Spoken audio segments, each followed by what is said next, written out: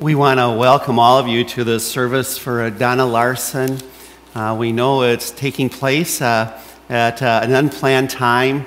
I think we've had some Minnesota weather come in, and it reminds me of another family event with some Minnesota winter some years ago.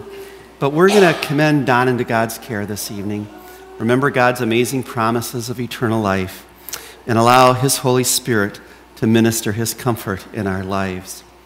And let's begin doing all of this with a hymn, Just a Closer Walk with Thee, number 564 in your blue hymnals.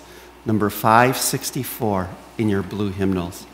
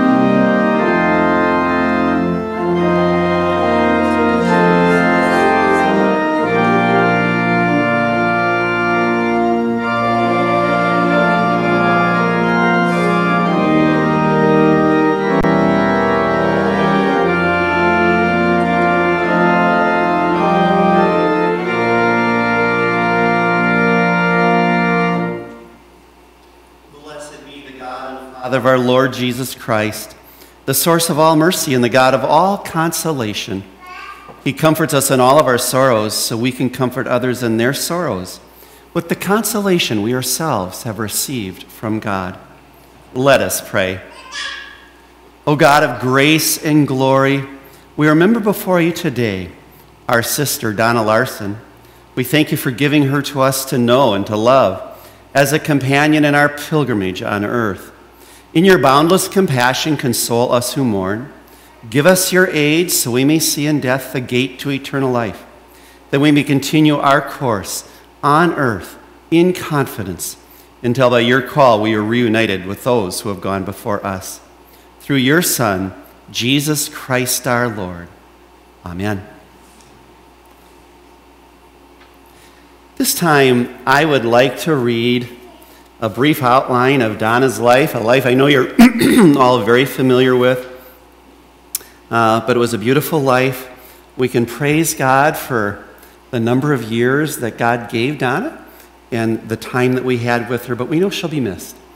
And we're so grateful that God can minister His comfort, and perhaps in a small way tonight and in the days and weeks ahead, fill that empty spot in our hearts with His love and peace and promises of eternal life. Donna Ray Larson, the green-thumbed, sweet-toothed whirlwind known for her strength, sass, and unmatched sugar cookies, passed away on January 7th, 2024, surrounded by her family.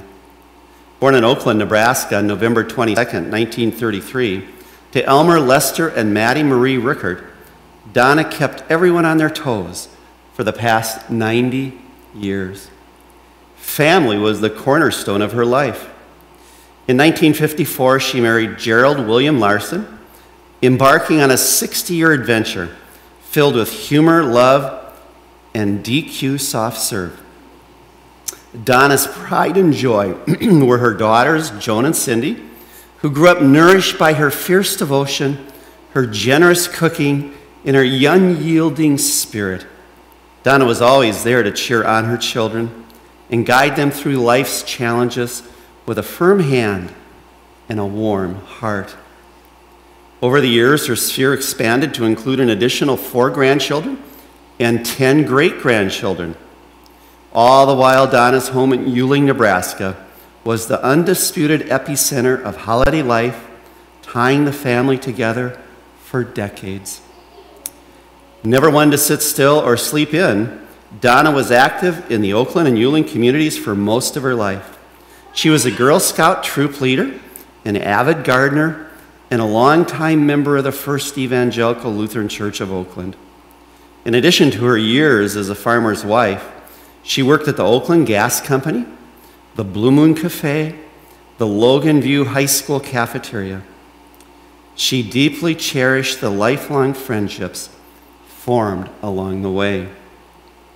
Donna was preceded in death by her husband, Gerald, her parents, her sister, Nancy Wallerstedt, and infant sister, Betty, brothers-in-law, Harry Larson, Richard Larson, Emery Johnson, Robert Davis, and Rodney Nelson. Also sisters-in-law, Jean Larson, Vernell Larson, and Mary Johnson. In her final years, Donna's tireless spirit was finally tamed by a stray cat that adopted her, simply named Kitty.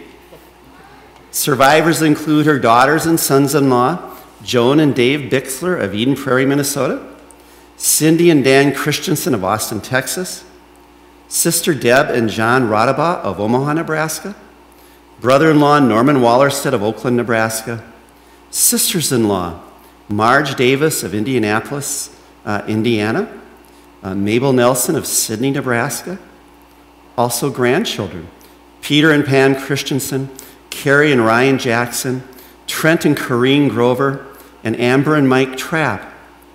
Also 10 great-grandchildren, Tanner, Cameron, and Ava Jackson, Hannah and Emma Christensen, Cecilian and Malcolm Grover, and Griffin, Olivia, and Abigail Trapp. We will miss Donna, and we commend her into God's care this day. Our scripture readings this evening were chosen by Donna's family and are very appropriate for this occasion. Our first scripture reading is Psalm 23. It's a psalm in which David reminds us of God's care over us through all of our lives. And I hope you take note of the personal pronouns in this passage, the personal and possessive pronouns. There are 16, and we're reminded that the Lord can be our shepherd. It says, "The Lord is my shepherd, I shall not want. He makes me lie down in green pastures. He leads me beside still waters. He restores my soul. He leads me in right paths for his name's sake. Even though I walk through the darkest valley, I fear no evil, for you are with me. Your rod and your staff, they comfort me. You prepare a table before me in the presence of my enemies. You anoint my head with oil. My cup overflows. Surely goodness and mercy shall follow me all the days of my life, and I shall dwell in the house of the Lord forever." Here ends our first reading. Our second reading tonight is also a psalm, Psalm 121, a passage that reminds us that we can always look to the Lord for our help. Whatever our need might be it strength or comfort, God will be there for us. It says this, "I lift up my eyes to the hills. From where will my help come? My help comes from the Lord, who made heaven and earth. He will not let your foot be moved. He who keeps you will not slumber. He who keeps Israel will neither slumber nor sleep. The Lord is your keeper. The Lord is your shade at your right hand. The sun shall not strike you by day, nor the moon by night. The Lord will keep you from all evil. He will keep your life. The Lord will keep your going out and your coming in from this time on and forevermore. Here ends our song. I invite you at this time to turn to our next hymn. It's How Great Thou Art. It's number 147 in your blue hymnals. Number 147 in your blue hymnals.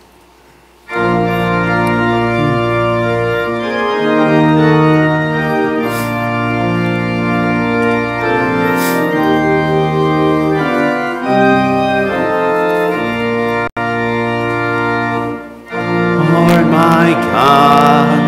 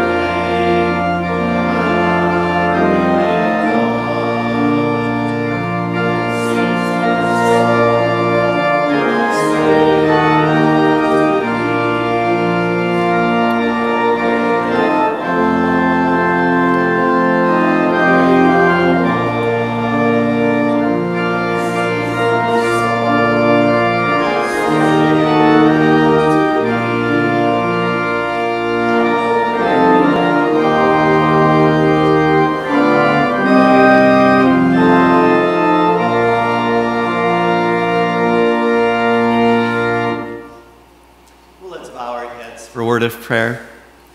Heavenly Father, we just simply come to you tonight, and we thank you for the people that you give us in our lives, people that love us, that guide us in life, provide a blessing for us in life. And Lord, tonight we thank you for Donna and the blessing she was and the love she showed everyone here. We thank you that we could love her in return. We thank you for your love for her, and we thank you for your promises of eternal life, that we can look forward to clasping Donna's hand in heaven again someday. And we pray tonight that as we meditate upon her blessing in our lives, your love for her and your love for us and your promises, we will leave here not only filled with peace, but perhaps even a touch of joy as we remember the happy times of Donna's life and your absolute promises of victory over death. That death doesn't have the final word. You do. Resurrection does. Jesus does. We pray all these things in Jesus' name. Amen. Well, this evening I can't help but think of, I guess, a story, not really a parable, but maybe a story Jesus would tell in the Gospels. And it would be the story of two men. One would build his house upon the sand. And of course, if we remember from the scriptures, Jesus would share how, well, the wind and the waves came and beat against that house and it fell. And then he would tell about the man who built his house upon a rock. And the wind and the waves came and it stood because, of course, it had been built on the rock of faith in Jesus Christ. I think of that a little bit tonight because I hope it's okay if we paraphrase that story a tad. And tonight, as we remember Donna, we can maybe think perhaps that not even the wind or the snow could topple the memory and the joy of her life as we gather here tonight. And I think of this story a little bit too, because I know as I got to visit with Joan and Cindy on the phone the other day, and of course I knew Donna, but didn't know her as well as you, and I was touched by some of the memories you would share. And a theme kept running through my head as we visited, and that was the theme of foundations. And how, in many ways, Donna and of course Gerald too, would lay a beautiful foundation in your lives and in the lives of all of you in the family. A foundation of love, a foundation of faith, and I think we have to also throw in a foundation of just fun and laughter. And then I think of how that foundation has been passed on to the next generation. But she not only gave that foundation to you as daughters, but she gave it to your grandchildren and was beginning to give it to her great-grandchildren. And then I think of how Donna's foundation was built on the same thing. Faith, a great family, love. And then I think of how, as we gather here tonight, we can know that same love and kindness Donna would exhibit in faith can not only be the foundation of our lives, but also the promises that our faith promises, the promises of eternal life. And we can think of how God has promised an eternal home, a heavenly home, as we trust in Jesus Christ as our Savior. And we can know that promise as a great foundation. That hope and promise as a great foundation in Jesus Christ. I know when I think of Donna's life, I enjoyed hearing about her youth a little bit. I know she lost a young sister, but I know she was close to Nancy all her years growing up. They were very close, enjoyed each other's company, grew up on a farm, as we all know and heard. And then, of course, at some point, she would go to high school, and my understanding is she would meet Gerald at a high school basketball game. Now, he was a little older. I assume he was going up to a game, and maybe she caught his eye. Somehow they visited, and I loved hearing this part of the story. Apparently, Gerald was just a little private, at least in his dating life, and we know he had a lot of siblings, but his family noticed he was driving up to Oakland a little bit more. But he didn't share why, at least initially. But of course, eventually there'd be an engagement, there'd be a wedding, And I know it's so cool to think of and remember also tonight that it was a double wedding with Norm and Nancy. And they would begin their married lives together. And how appropriate, especially when Donna was as close as she was to Nancy. And what a blessing. And then I think of the memories, the great foundation of faith and love, but also the wonderful memories she would leave. You daughters, Cindy and Joan, memories of family coming for harvest, cousins, often some of them city slickers, I think, is that right? But they ate up farm life, and it provided a lot of fun for you with your cousins. I sometimes think God not only knew what he was doing when he invented family, he knew what he was doing when he invented cousins. Isn't it great to have a lot of cousins and enjoy their company, and you'd love having them come, you'd have a lot of fun together. And you know what especially touched my heart? Some of the memories that Donna and Gerald would provide would be Sundays. Because I know you would come up to First Lutheran here every Sunday, and then afterwards go and see your great-grandma who lived in town. I think maybe a few others occasionally. And then when you lost your great-grandma, I think go out to your grandma and grandpa on the farm. And you know, I sometimes think maybe we've lost a little something in our modern age. Where perhaps Sundays are filled with so many other things. And of course, sadly, oftentimes not church, and sadly, not always family, but maybe other events that aren't bad in themselves. But I sometimes think perhaps we've lost a little something in America here. And by the way, did you know, I know you're not too far off from me in a generation. I think I've got you beat for age, maybe, but did you know the baby boom generation was the last generation of America where the majority of that generation grew up going to church and Sunday school?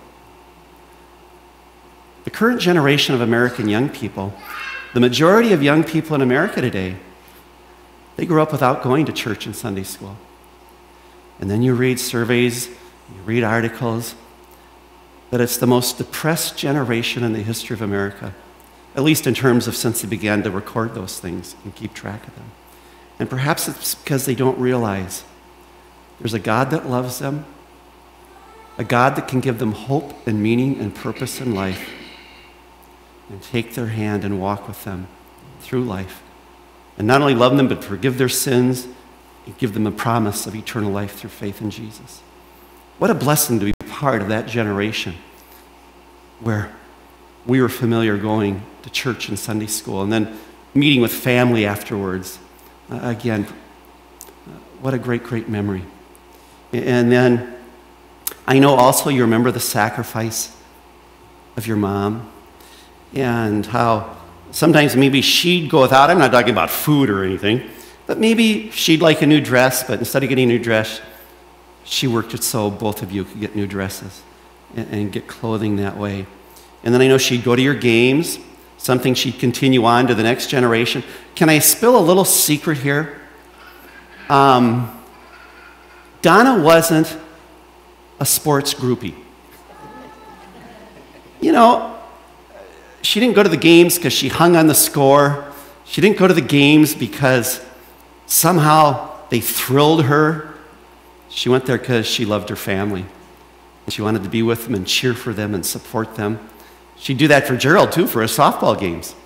And when he played for Hillside. And, great, great memories. Then as mentioned, passing all of this on to the next generation, you grandchildren. Because I know, as we heard a bit, you would gather for the holidays, Christmas, I believe Memorial Day, 4th of July. And Gerald and Donna would have a 2-bedroom home in Yuling. And were there 10 of you in those days? Let me do the math. And you'd all managed to fit in that home. I think a couple of the grandsons would be sleeping on the floor in the kitchen. But could that be beat? What great memories. And you so enjoyed those family gatherings together and enjoyed that family time. So much that I know some of your grandkids would come and stay with Donna and Gerald at times during the summer. And I know one of the grandsons came even to detassel corn. Was that you? Well, I think we have counseling here in Oakland. I admire your work ethic because, of course, that's hard work and it's sweaty work. And I think a sister was counseled not to come and do it. But it was still fun to come and stay with Grandma and Grandpa. And I know your grandkids love going to Marv's grocery store. How cool. Something you can't do in the city usually. You just walk a few blocks, you're at Marv's, you're loading up on the treats, just enjoying small town life and taking all of that in. And you just loved it. And just had good times doing that. And then, of course, there was one little downside, though, with staying with Donna. Especially if it was summertime and, you know, when you're young, you need a little more sleep, don't you? Well, I know there'd be a wake-up call at 7 a.m. every morning, and it wasn't like, time to get up, kids, or an alarm. It was the vacuum cleaner. Donna would just start to vacuum, and of course, that meant it was time to get up. The day was beginning. And great, great, great memories. But of course, it was all worth it because it was great to be there and enjoy her food. I heard about the French toast and on a skittle that I think's been passed down to the next generation. Popcorn anytime you wanted. Did we hear about her sugar cookies? You know, just great, great stuff. And then I know there were some travel times. I think for Joan and Cindy, when you were young, it was usually to visit relatives, but that often included some cool places. And then I think for the next generation, there'd be maybe a little more adventure to Yellowstone, out to Jackson Hole, whitewater rafting. By the way, can you envision Donna whitewater rafting? Well, she did it. In fact, the family can prove it because they have a photo. But her eyes were closed in the photo. Maybe pretty smart. Just keep them closed and you'll live through it. And you'll live through it. Great, great times. And I know she and Gerald modeled a great marriage. And I believe that was part of the reason. I know Amber would come back, marry Mike here. By the way, again, on a similar night, the wind and the snow was howling, and then how amazing, I think you drove into Omaha for the reception, didn't you? I mean, I admire you for that, because I went home and hunkered down and put my feet up. And, but yeah, coming here on Christmas Eve, seeing our beautiful Christmas Eve services, and how great, because I know the Christmas decorations were up for that. And I think they were anyway, weren't they? By the way, we just took them down this morning. But yeah, how neat to model fun, joy, happiness, but also character, very importantly, faith to the next generation. We know, obviously, Donna had her enjoyments, which of course mostly was you, were all of you. But of course, after losing Gerald, she'd be part of a coffee clutch in Yuling, maybe even before, that I think went about 2 hours every morning in Yuling, at least weekdays. So you go down, spend 2 hours having coffee with your friends, especially 4 or 5 other gals, and then oftentimes going to Fremont with all of them for something to eat, which I don't know, I'm just guessing, hypothesizing here, that maybe sometimes it included a stop at Dairy Queen. I may be completely off base there. But great memories. And then, of course, she had her special friend Kitty, which, by the way, a cat they adopted because they wanted to bring it in out of the cold. You know, Donna would feed all the stray cats in Yuling. But there was one that came by one evening, and it was a cold, maybe like tonight. And Gerald thought, I don't know, this cat will make it through the night. And so they decided to bring it in to keep it warm. And it never left. It never left. And I remember Donna's faith. You know, she and Gerald were very faithful, kind of right in this area, maybe sometimes over there on Saturday night. And then after Gerald passed, you know, she'd often come up with Gloria Wettergren, who we just lost a few weeks ago too. And I remember good devotional times in her home where we'd visit, have a great time just visiting. We'd read the scripture and we'd talk about the Lord. and we'd pray. And I'm going to treasure those times with Donna, and I'm going to always remember them. And of course, a faith based on what we read tonight, Psalm 23. I'm glad that psalm doesn't say the Lord is our shepherd or a shepherd. As mentioned, it says the Lord is my shepherd.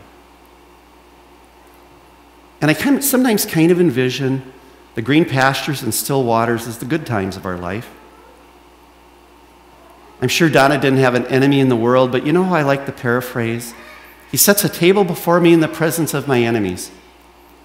I sometimes like to paraphrase that as, he provides a feast for my soul, even in the face of adversity. Even in the face of adversity. And then he leads us through the valley of the shadow of death. And of course, Psalm 121 enters in. As I remember how during those times of adversity, or even going through that valley, the Lord is there to help us, to take our hand. I don't know how many people ever read Pilgrim's Progress anymore. If you went back about 100 years, it was the best-selling book ever other than the Bible. Written by Bunyan, and John Bunyan, not Paul Bunyan. Paul's fictional. In the 1600s, he was a Puritan in England. He wrote an allegory about the Christian life. And of course, at some point, Pilgrim, he comes to the cross, his burden of sin falls off. He experiences the forgiveness of Christ, but then the rest of the journey is sometimes full of joy, but sometimes temptations and pitfalls. And I believe his action, when they say pilgrims, he goes with a friend named Christian, I believe, and they come to the river of death. And his friend begins to go through it first.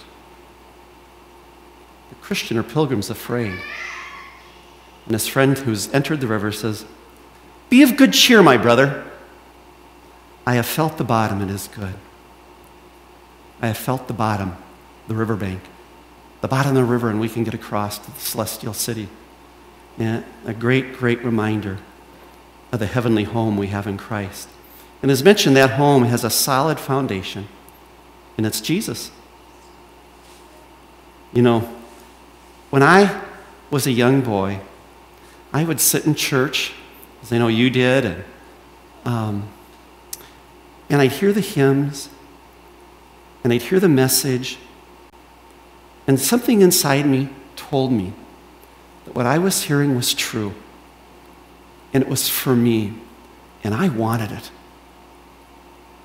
And I remember as a boy inviting Christ into my life, telling him I was sorry for my sins, asking him to forgive me and be my Savior and Lord, and knowing that I was forgiven, and knowing that I did have eternal life. And what a great way to live. That as we trust in Christ as our Savior and Lord, trust in him to love us and forgive us and be our Savior, we can live in the assurance of heaven. In fact, it says, John writes in 1 John 5:13, "These things are written that you might know you have eternal life." We can live in the assurance of a heavenly home through faith in Jesus as our Savior. And again, it's a great way to live. Of course, in the meantime, God can walk with us as he did with Donna, all through life.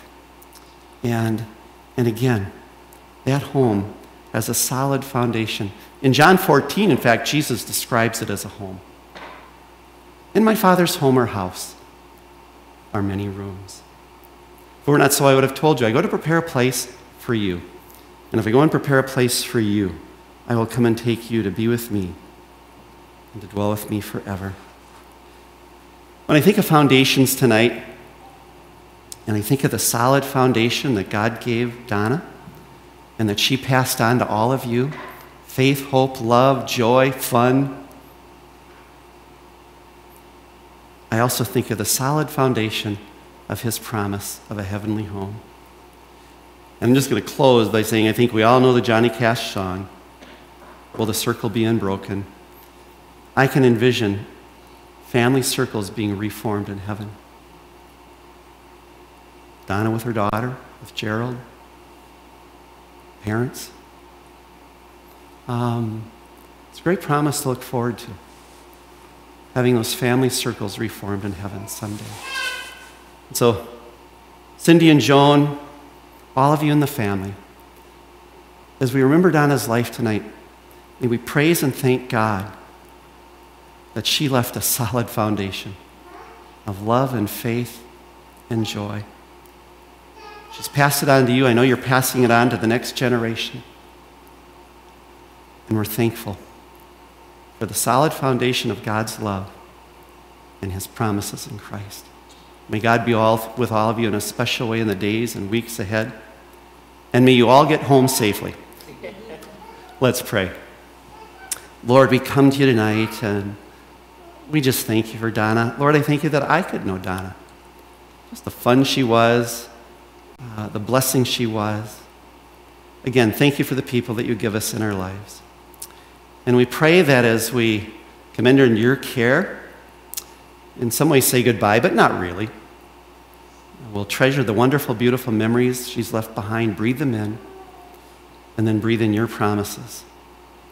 And allow you to freshly hold our hand. Remind us of your love, and remind us of the solid foundation of a heavenly home you have for Donna and us through faith in Jesus. In his name we pray. Amen. At this time, I'd like to invite you as best you can from memory to join with me in confessing our resurrection faith in the words of the Apostles' Creed. I believe in God the Father Almighty, creator of heaven and earth. I believe in Jesus Christ, his only Son, our Lord. He was conceived by the power of the Holy Spirit and born of the Virgin Mary. He suffered under Pontius Pilate, was crucified, died, and was buried. He descended into hell. On the third day he rose again. He ascended into heaven and is seated at the right hand of the Father. He will come again to judge the living and the dead. I believe in the Holy Spirit, the Holy Catholic Church, the communion of saints, the forgiveness of sins, the resurrection of the body, and the life everlasting. Amen. Let us pray. Almighty God, you have knit your chosen people together in one communion. In the mystical body of your Son, Jesus Christ our Lord, give to your whole church in heaven and earth your light and your peace. Grant to us who are still in our pilgrimage and who walk as yet by faith, that your Holy Spirit may lead us in holiness and righteousness all our days. Grant to your faithful people pardon and peace, that we may be cleansed from all of our sins and serve you with a quiet mind. Grant to all who mourn a sure confidence in your loving care, that casting all their sorrow on you, they may know the consolation of your love. God, the generations rise and pass away before you. You are the strength of those who labor. You are the rest of the blessed dead. We rejoice in the company of your saints. We remember all who have lived in faith, all who have peacefully died, and especially those most dear to us who rest in you. Give us in time our portion with those who have trusted in you and have striven to do your holy will. To your name with the church on earth and the church in heaven, we ascribe all honor and glory, now and forever. Amen. Our Father, who art in heaven, hallowed be thy name. Thy kingdom come, thy will be done, on earth as it is in heaven. Give us this day our daily bread, and forgive us our trespasses, as we forgive those who trespass against us. And lead us not into temptation, but deliver us from evil. For thine is the kingdom, and the power, and the glory, forever and ever. Amen. Into your hands, O merciful Savior, we commend your servant, Donna Larson. Acknowledge, we humbly beseech you, a sheep of your own fold, a lamb of your own flock, a sinner of your own redeeming. Receive her into the arms of your mercy, into the blessed rest of everlasting peace, and into the glorious company of the saints in light. Amen. Let us go forth in peace, in the name of Christ. Amen. But before we do, we're going to have one final hymn. It's a great one. We even sing it in confirmation, I'll Fly Away. And it's, I believe, is it 779, Cindy? Yes. 779 in your blue hymnal, I'll Fly Away. And then after that, we will have a short graveside committal here in church.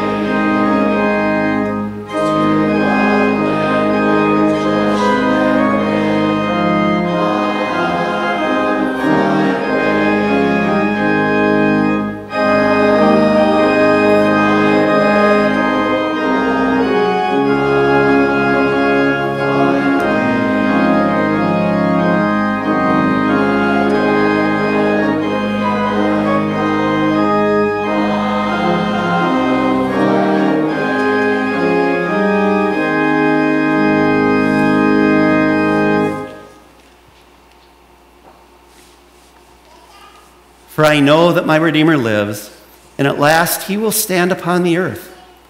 And after my skin has been thus destroyed, then from my flesh I shall see God. I am the resurrection and the life, says Jesus. He who believes in me, though he die, yet shall he live. And whoever lives and believes in me shall never die. But our commonwealth is in heaven, and from it we await a Savior, the Lord Jesus Christ, who will change our lowly body to be like his glorious body, by the power which enables him even to subject all things to himself. And now, in the sure and certain hope of the resurrection to eternal life, through our Lord Jesus Christ, we commend to Almighty God our sister Donna Larson, and we commit her body to the ground, earth to earth, ashes to ashes, dust to dust. The Lord bless her and keep her. The Lord make his face to shine upon her and be gracious to her. The Lord look upon her with favor and give her peace. Amen. Lord Jesus, by your death, you took away the sting of death. Grant to us, your servants, so to follow in faith, where you have led the way, that we may at length fall asleep peacefully in you and wake in your likeness. To you, the author and giver of life, be all honor and glory, now and forever. Amen. Rest eternal grant her, O Lord, and let light perpetual shine upon her. And now, may the God of peace, who brought again from the dead our Lord Jesus Christ, the great shepherd of the sheep, through the blood of the everlasting covenant, make you perfect in every good work to do his will, working in you that which is well-pleasing in his sight. Through Jesus Christ, to whom be glory forever and ever. Amen. And once again, let us go in peace. In the name of Christ. Amen.